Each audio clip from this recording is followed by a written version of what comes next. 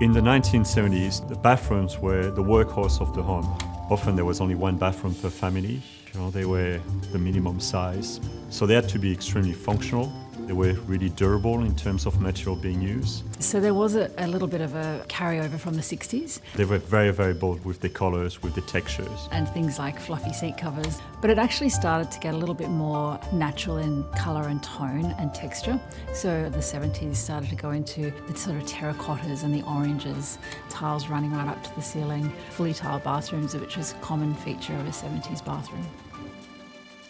The bathrooms of the 1980s saw a transition from the 70s, where we had the bright colours and bold patterns, into more of a natural palette. So we have the finishes of sort of natural timbers, muted tones, and that sort of gave more of a softer feel to the bathrooms. The bathrooms in the 80s, they were much larger than 70s. They wanted to have amenity in their own home where they can enjoy, relax. People were working hard and earning more money. They could spend their money providing amenities in their own home, which was like soaking bathtub and double vanity.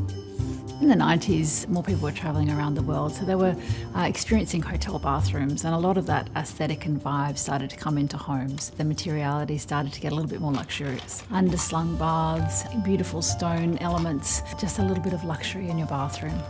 In the early 1990s, we saw lots of laminate in our bathrooms, but by the end we saw polyurethane finish being introduced to our cupboard doors, which was a much more hard-wearing paint finish.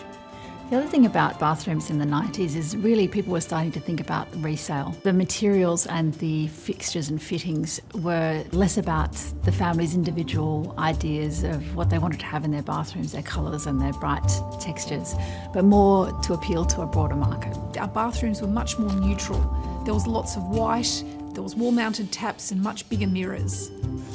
The bathrooms of the noughties continued that sort of a minimalist approach where we saw a lot of simple colours, simple palettes, black, white, Carrera. The handles and fixtures were all streamlined. Sometimes the use of natural stone around the bathroom, and also the vanity was becoming that feature in the bathroom. So we had double vanities, we had larger bathrooms, allowing the occupants of the home to find a space to relax and unwind.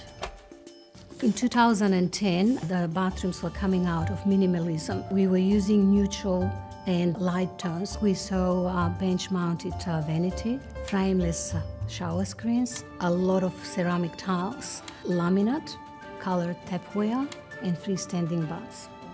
We saw a sensory sort of spa experience being introduced into the 2010s bathrooms. It's all about a whole new level of hotel luxe with superior lighting, more options in the tapware in terms of types of finishes. Bathrooms of today and going into the future are about pampering and about wellness. It's a place where it should be easy to disconnect and recharge. So the finishes of bathrooms today are about giving you that sense of luxury and quality, so with beautiful veined marbles and texture and materials. The bathrooms have also incorporated the use of humidity sensors and smart lighting. They're becoming a lot larger, I think, as well. It's not just a space where you have to serve a purpose, but I think you want to get that idea of being quite lush and luxe.